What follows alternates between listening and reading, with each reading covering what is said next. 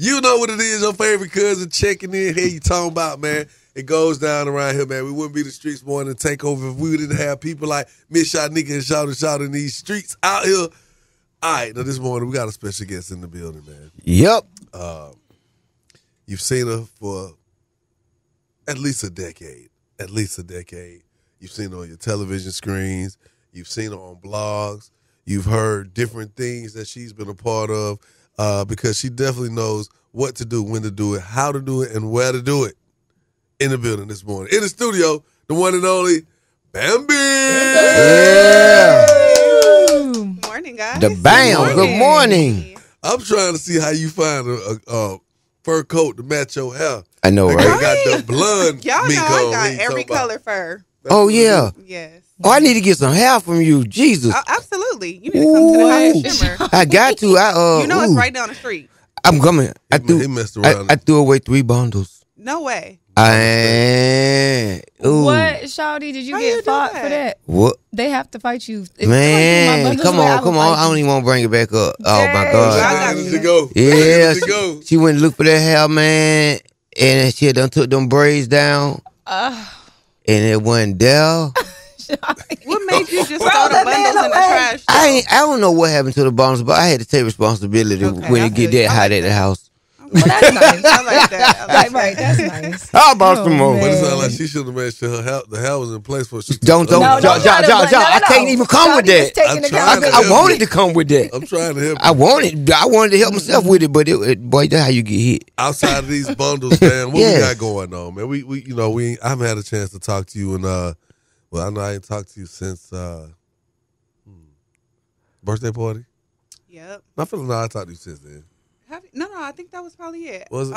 Yeah, that was in September too. So, but yeah, so I got these. My first book I wrote is called "Mommy, I Want to Go Home," and I let my kids like co-author because it was a lot of their like input that came out of here, and this was just like during the divorce, and it was just me trying to find like a way to talk to my kids about what was happening. Wow. And it turned into a book, you know what I'm saying? Like Come on. the illustrations and everything. And they actually really love it. And they asked to read it like, a few nights out the week. It makes me feel good. Because if you look in here, like the little illustrations, they kind of resemble the children a little bit, little black kids. What is it? That lady's too short to be you, though. Let me see. No, she definitely is. So is this a book for divorcing parents for the kids? Absolutely. So it was for the kids, but it helps the parents too because it gives the parents some ideas of things to do, like when the kids is asking for the other parent and all that. I'm about to cry because I just looked at the page and it said we can call him. Yeah, we can call him. We can draw a picture of him. Oh. We can write him a letter. Can he come home? That can't happen. But everything else, Y'all, what happened, Bam? Wait. I want to know what happened, What sister. happened to what? The marriage, the family. You and Scrap. You ain't been paying attention. I've been seeing it, but I need to hear from your mouth. Like, what? Because we friends. Yeah, we are. And then, it's divorce. Then Scrap saying we wasn't even married. Was y'all married? We were married, but he is going through whatever he's going through right now, and if he wants to delete the marriage, he can surely do that. Y'all remember when Drea deleted her wholeness? She said your wholeness can be deleted, so you can delete a marriage too. So if in his mind it makes him feel better to just be like, that wasn't a real marriage for me, the next one is going to be it, then, that's okay. So what were your thoughts when you heard that? I mean, because I know, let's be for real. Yeah. I mean, everybody has antics. Absolutely. We do certain things for...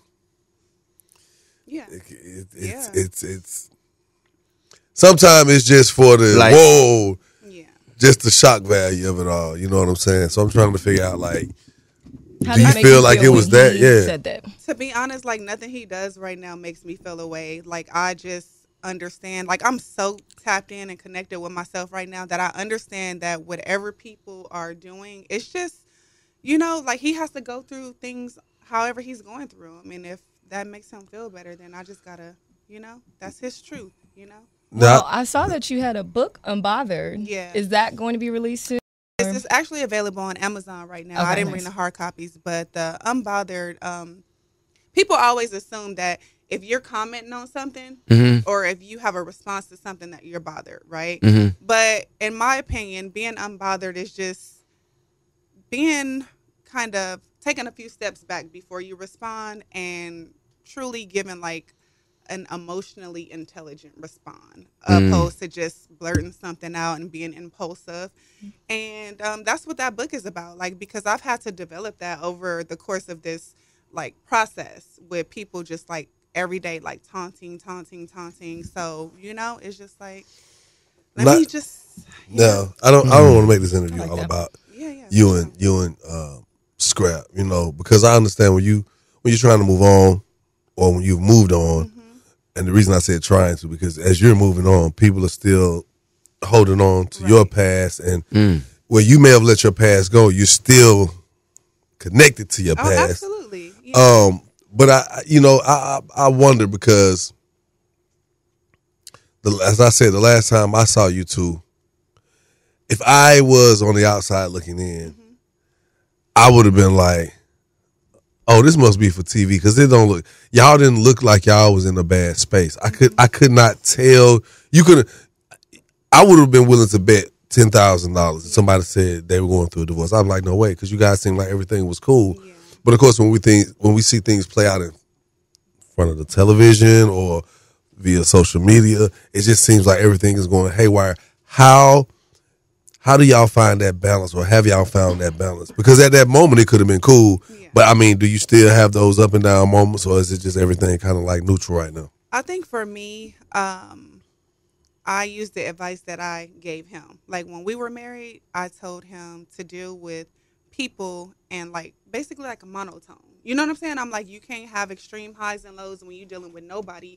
You got to be on the same page all the time so people know what to expect. And no matter what he does or says or with his family, I'm still like, if he texts me, like, I'm cool, because to be honest, like, I'm not really triggered by none of his antics anymore. So he can say whatever he want to say, and then if he hit me and it's about the kids, I'm gonna give, like, you know, a response that is conducive to us being able to co-parent. Even though he may not be there most days, I'm gonna stay there. Yes, you have to. That's important. That's very. I have a question away from Scrappy. How's your relationship with Erica Mena, especially, you know, she's not on the season anymore? That is my sister. I talk to her almost every day. So how had the conversation went with the colorism? You know, we had that conversation very, very early on, and I truly do not really care to, like, give a public opinion about that, because she is my friend, and I feel like when, you know, you have a friend, you do what you need to do behind the scenes, and then y'all get forward. I mean, you know, you get past it and you move forward. So we had those conversations very early on. We came to, like, an understanding, and, you know, I don't think she's a racist or a colorist. It was just a crazy moment. Okay. I definitely feel like it was a crazy moment. What happened in the club that day when Saucy Santana? Oh, when we got locked up. What happened? Oh my gosh, that was the first time I had ever been, like, locked up. Do y'all realize that? It was so traumatic for me. Man. Like, it was so bad. But we were just in a club. We was chilling, and, you know, Erica and Zell were, like, playing with each other. Kind of like, they were kind of like play fighting almost. Like, really, we was, like, doing too fucking much. But the club was empty at the time. It was really nobody in there. And then one of the security had, like, flew in from outside thinking that it was, like, a real big situation happening. And so when he was trying to, like, diffuse, Erica didn't realize what was happening because she got snatched from the back. So she, you know, everybody just started. It went next level. Wow. Yeah. Okay, well, let's present some of these books. Let's see what's going on. So this one I bought especially for you, Jock. How do you feel about journaling? I think that journaling is very important, especially if you understand the reason behind it. I think it's a injustice to young men all over the world that don't, because women, young girls are introduced to it early on, because this is as you create journals and chronicles of your life, damn, on a day-to-day basis, it allows you to learn yourself more. You get closer and more in tune with your affirmations and things of such. Yes. And that's why they say that women mature faster than men. I don't know if women really mature faster than men, or if we set women up to mature faster than men. Because when you guys, when women, when you are frustrated, when you're happy, when you're concerned, when you're curious, you've been presented a place to go and tap into an outlet, which is yourself. Really, you pouring back into yourself. Little boys go outside and play, go ride your bike, go shoot some basketball, go play football, and we help kind of alleviate our stress through other means, opposed to journaling. Exactly. So as a man now, being able to see that and spot that out and have my own opinion on it, I think that it is very, very important, because I find myself doing it now in my phone. Okay. Only because at some moments when I am on the left extreme, I feel away. Nice. And tomorrow I may be on the right extreme and I feel totally different. But whenever I can go back and just look at that, I start to realize, I can see I can see my growth. Yes. So absolutely. I'm definitely big I on love that. And I love that you're encouraging, men and boys to tap into that.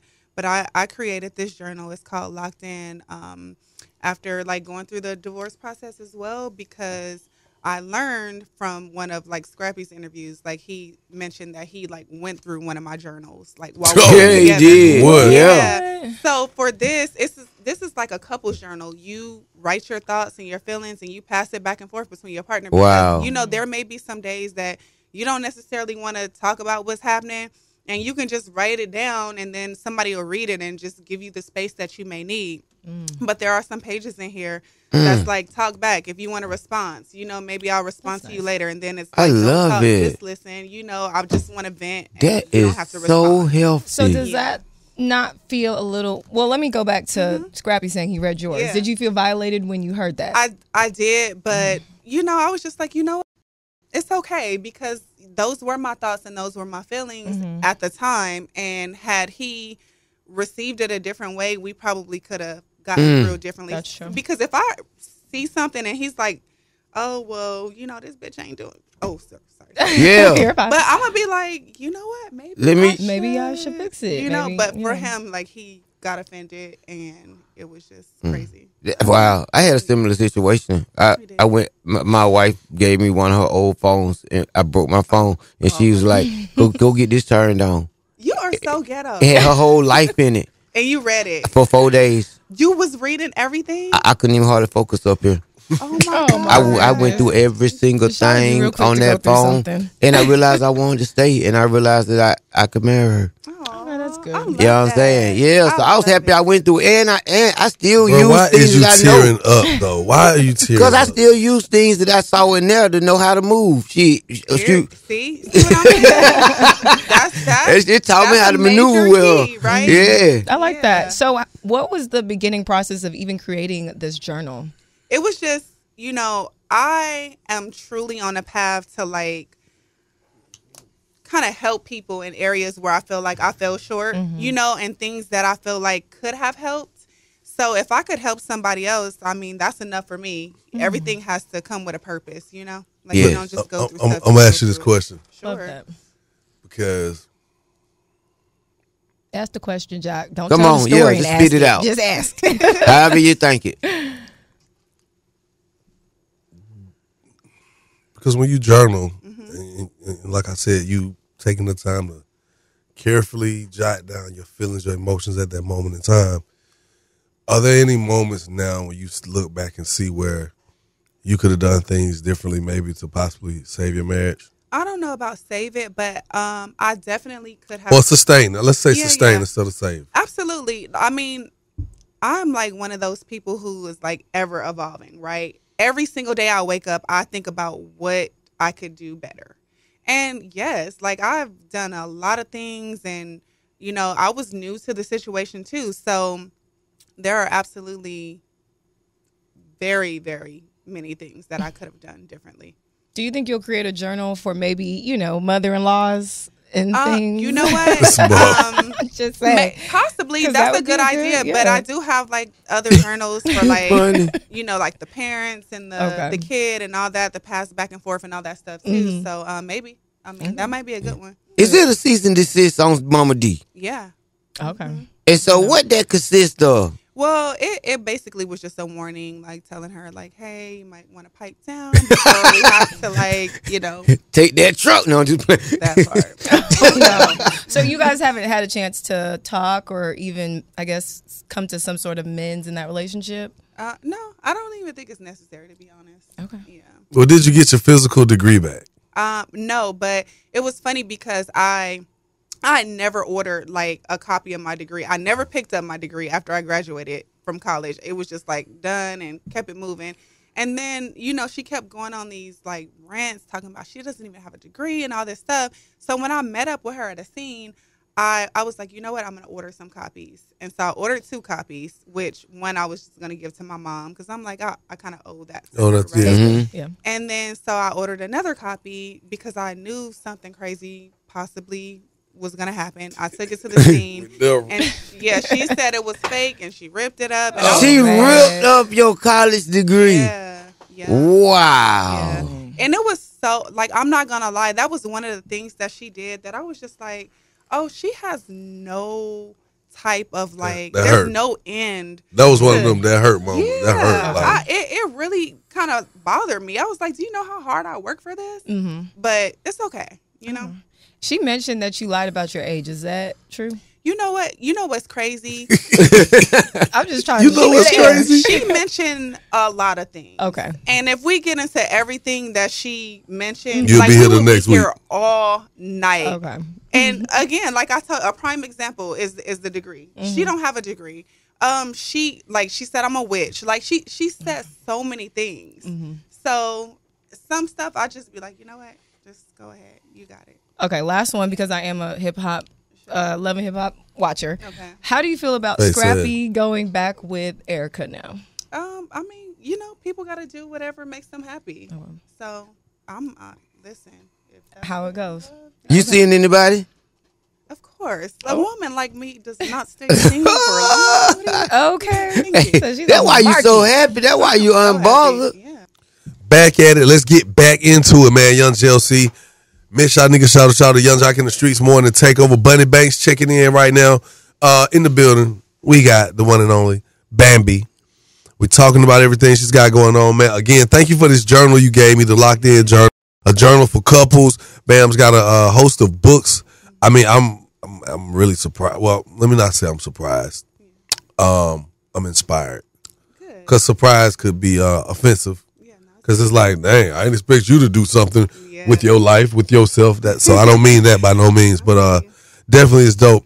Now, we've talked about your personal life. You know, of course, I was going to ask you all those questions. We talked about some of the business moves. Now let's dive into more business moves and strategies with you, Bam. Who you got next to you right now? So I got One Way Fly right here. He's an artist. I'm sure you know Fly. And like he's just a really dope artist. And a couple years ago, when me and Scrap were together, he had his label going, and Fly was one of the artists. And I really felt strongly about him, like putting some energy behind Fly at the time. I was like, listen, like this is the guy. And so I had committed myself to stepping in to help to do whatever I could do as well. And I wasn't really being like a woman of my word. I kind of like let some things slip through the crack. And then recently he had a situation where, he could have lost his life. He got shot and it was really bad. And when I heard the news, the first thing that came in my mind is like, yo, I have been telling this guy that, I'm going to help him and I'm going to do what I need to do. And at that moment, I was just like, you know what? I can't play with it no more. Yeah. So here he is. Yeah. That is what's up, Fly. What's going on, Doc? Because I was, if y'all want me to play politically correct, I will. Or if you want me to just get into what it is, yeah. Because as soon as you walked in, I was like, oh shit. I didn't know Fly to be connected to Bam. Yeah. I knew Fly to be connected to Scrappy, but because y'all were married, it made you a part of the situation as well. And I didn't even know all of the little intricate details that you just revealed. But it is interesting because I've heard bro music, and I have definitely been like, what we doing? Like, because he hard. So how did this come about? Because, I mean, you know, you don't really want to get into the politics of it, but why not? Because you know when people see this interview, the comments is gonna be a political party. Everybody's gonna have their opinions, their thoughts, their objections, and all that. So what was it like knowing that, okay, this could be a conflict, but she believe in me, I believe in me, we believe in the situation. How was this whole coming of age? What was this moment like for you? Well, first and foremost, you know, Bam's like family. Okay. And she been like that, so, and business is business. Okay. So it's nothing personal. Nothing personal. Because that's the first thing people, now, but that's the first thing people gonna say is this your artist or is this your artist boyfriend and y'all doing the thing? Because that's the first thing that's gonna hit their mind. People gonna do that. So you might well get the elephant out the room. Yeah, no, that's unfortunate too, because we've had those conversations, and I didn't even really think about like people saying, "Oh, well, is this your boyfriend?" or you know, something like that. But it was more so people knowing his attachment to Scrap, which, you know, I told him, I said it may be a little uncomfortable, but I truly feel like, you know, when I heard the news about him getting shot, I didn't care about nothing else. I was like, it really reminded me how much love I have for him and my word that I gave him. And I said, nah, like, I'm not letting no more time go by. Like, I don't care who it offends. So. Okay. So what we doing? We working on the EP, new single, music. How's this rollout? So he, I'm sorry, I'll let you talk to him. Hey, I'm like, man, you know what's going on, you need to job, get you bro. a manager that ain't even in all in videos. You feel me? And we got these camera rolls. Listen, I'm giving Suge Knight over here. Nah, but no, he just dropped the single, and I'm really excited about it for real. It's called Eyes, and it really kind of taps into his recent situation about him, you know. I hate to keep saying it, right. but you know what I'm saying? But I get it. Yes, I get it. Thing. But yeah, I'll let you tell him some more. I ain't finna leave no money on the table either. If I know I'm finna push up and I know I got this artist already ready to go, I'm finna grab him and ride. Definitely locked and loaded. But yeah, I just dropped a new single. Just on all major platforms, and I'm working on the EP as we speak. I was supposed to drop it on the 4th, but I want to perfect it though, so I ain't nothing wrong with that. Yeah, ain't nothing wrong with that. You know, if you really think about it, back, you know, some time ago, it took a minute for you to get another project from an artist because they put more time into it. They took more time, and it wasn't I went in the studio and recorded 20 songs today. Like you're gonna get a bunch of just whatever. You know what I'm saying? So you taking your time to do it. Again, I'm just saying I understand that. I appreciate you too, Jock, though. Yeah, man. You definitely gave me a platform at one point in time too. I appreciate it. I never got. I always been love. I mean, you know, at the end of the day, you know, when I see certain situations, you know, you kind of try to figure out how you could help, and then sometimes you don't want to be doing too much and overstep, because then people start feeling like, yo, you know, this is what I'm working on. You know, work on what you working on. So there's a lot of times where I saw things that could have been done, and I just was like, well, that's kind of, you know, somebody else's business, somebody else's play. But that doesn't mean that I'm not willing to help people, or it doesn't mean I didn't want to help. I'm just saying, it was times when I saw you around, I was like, yo, this would be good time to do XYZ, you know. But I mean, I wish you the best. I'm calling you for that insight now. Can I? It be like that. Do I have the green light to do that? Hey, man. Or are you staying out of it? Family business. You know. But, I'm on the outside of your family too. On some real, a lot of people don't know too that me and Jock related to Jock, my cousin too though. That's what I'm saying. Yeah, Man. That's what I'm saying. So in real life, how about this? I just tell people at the end of the day, you know, communication is key. Communication is key, because the way you feel today, you may not feel that way tomorrow. Yeah. And the way you feel could only be, I can feel a certain way about you because of my own insecurities. I can feel a way about you because I'm not mature enough to accept this situation. I can feel a way about you because I've been given false information or been fed a false narrative. And that's why it takes communication, because at the end of the day, like, look, you know, if it was a thing of me not being able to even get involved, it would have been like, no, I don't want to do an interview with Bambi. For sure. But I can't get. I don't do none of that. I appreciate that. You know, at the end of the day, I just say, hey, man, you know, everybody has worked hard to be who they are, become who they've become. Blood, sweat, and tears. A lot of sweat equity goes on in relationships and partnerships. And sometimes you walk away as a beneficiary of everything that comes with it. And sometimes you walk away depleted with nothing. So I just try to be mature about it and say, hey, look, man, however it plays out, that's how it plays out. I just know that, you know, I'm not into disrespecting nobody. I wouldn't disrespect you. I wouldn't disrespect you. I wouldn't disrespect Scrappy. So for me, communication, it works all the time. Sometimes it just don't, because some people is not going to be able to see it. But depending on who it comes from, then some people may be willing to listen and just at least give you a second to hear your point of view. And I think maybe this is one of those situations. You know what I mean? Nah, for real, man. We in the building, man. We got that boy Fly in the building, checking in with Bambi. If you just checking in, Young Jock in the Streetz morning takeover. We talking all things Bambi, all 2024. She got these books right now. Appreciate my locked in journal. Shawty need one too. Yeah, I do. I need one. Shawty gonna need one of these. I don't want that one of these divorced parent books, cause I'm trying to keep my family.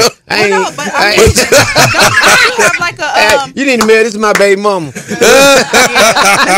send that to her. Yeah, you need to drop it off at her store over there. You know what I'm saying? Take that over. I need that journal for me and my wife. I got you, for real. Yes, yes. I'm happy. I was worried about my sister, because when Bambi first got here, little do people know, you know what I mean? She was hanging out with us, and she hit the road with us in the vans, and we were the Champagne Kings, and so I know you can't be totally plutonic and have business going on or be friends with somebody. So I ain't even gonna press you on that, because she rode around with all of us, and we was kicking it, and it was all that. So, and sometimes certain women just put up a whole wall where no matter how bad she is, you ain't trying her. You just know, like, nah. I think I give off that energy. Yeah, it wasn't even. It was a whole other part of it. But I'm saying, still a level of respect. It ain't. You can't get with this. It's more like, look here, you know, I ain't on none of that. So exactly. You know, that is. So we about to officially turn the show over to you. Oh, for real? No, I'm talking shit. Oh, okay. But she was ready too. Like, okay. I told y'all. Nah, but I know. You come tomorrow. I know you got more interviews and things like that, man. Can I give y'all one more? No, come on, talk. That's what it is. So, let's do it. I'm officially starting like a management company. Fly's the artist, and then I have Jaylan Banks. He in here, and shout out to my boy. Yeah, for sure. He been on a few reality TV shows. He got movies. He got all kind of stuff coming out. So we finna go ahead and stay locked in. That's right, girl. Like that. And that is. So look at, man, again, shouts out to Bambi, Fly, Jaylan. Face that. Hey, man, y'all know it's love. Make sure y'all stick around, because we got to keep it coming. We always out here in these streets, so keep it locked. Young Jock in the Streetz morning takeover. Yeah.